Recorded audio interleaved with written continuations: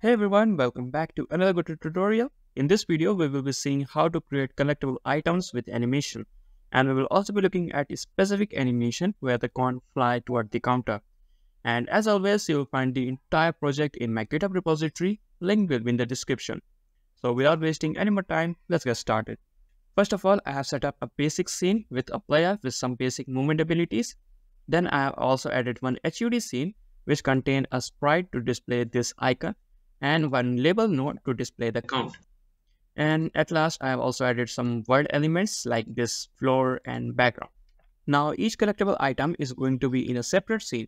So for that, create a new scene with a node 2D as a root node. Then I will add one animatable sprite 2D. Then I will also add one area 2D node followed by a collision shape. Click on the animatable sprite 2D. In the animation, create a new sprite frame. Now click on to open it. Then here you will find this mesh icon. Click on it.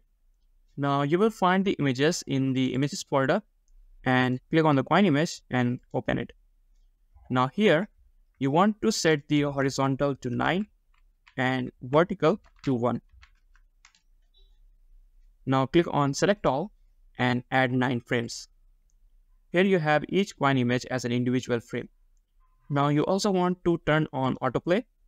Now in the inspector, set the speed scale to 2.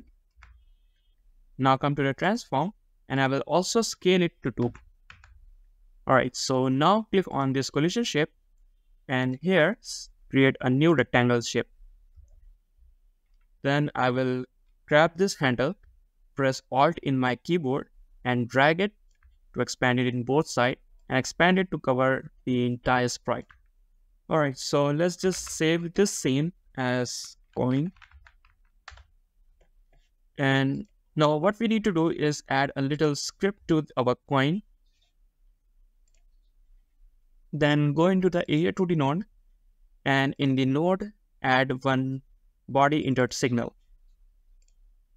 Now inside the body inert function, we will first make sure that it is the player that we are colliding with. After that, we want to update the coin value by 1. Now the coin is not just limited to a single scene, that's why we need to make it global. So for that, we will create a new script. I will name it global.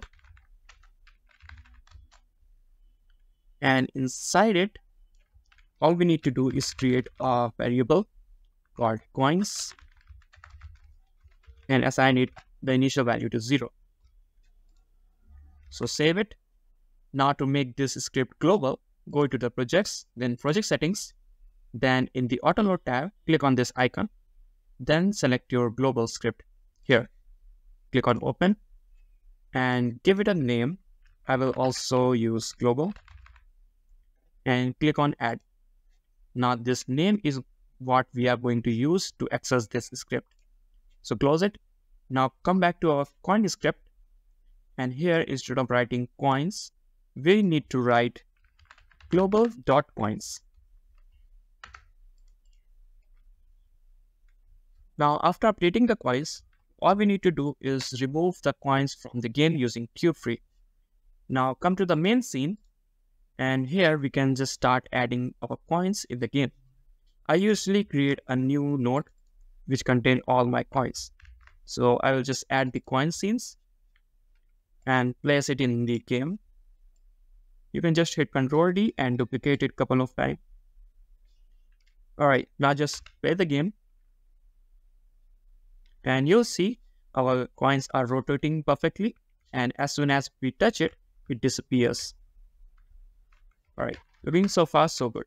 Now all we want to do is create an animation so that the coins go at this corner. And we also want to update this label with some bounce animation. Alright, so in order to move our coins to the label, we need to first get its coordinate.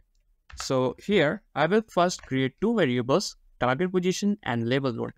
Then after that, in the ready function, we will first get the current scene using getTree.currentScene. Then we will go and grab this sprite 2D node, which is this node. Then we will grab its global position and store it in the target position. Similarly, we will get the current scene and get our coins count, that is our label node. and store it in the label. Now inside the body intent function, instead of directly calling the queue_free, we first have to animate it using tween node. So first of all, create a new tween node using getTree.createTween. Then we are going to use this tween property method to move it. So this function takes 4 arguments. First one is the object reference, whose property are you going to change. In this case, it will be self because it is attached to the coin itself. Then the name of the property you're going to change. The third one is the final value of the property. In this case, it will going to be our target position. And lastly, it will take a decimal value for duration, which are in the seconds. So I will write 0.5 here. Then we will also apply easing of ease in for slow start of the coin. Once this animation is done, which means our coin will reach the image, then we will change its visibility to false using the same format that we have used earlier. Now the only difference here is I am calling this chain function after tween. This will ensure that it will only run after the previous tween has been completed. Alright, so our coin has reached the end and now it is invisible. So now we want the label to bounce a bit and update its value. So for that, we will again use the tween property, this time for the label node, to change its scale property to 1.1 in the both x and y in 0.5 seconds. In parallel to that, we will also change the label value to updated coin number. And once this animation are finished, we will again shrink the label back to normal. And don't forget to use chain here. Then at last, we will use the tween callback method with the chain to call the queue_free function.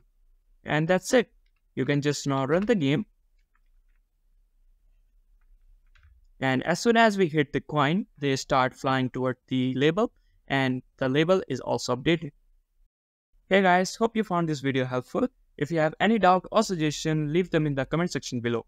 Also, like and share this video with a friend and subscribe to this channel for more Godot related content. So thanks for watching and I'll see you guys in the next one.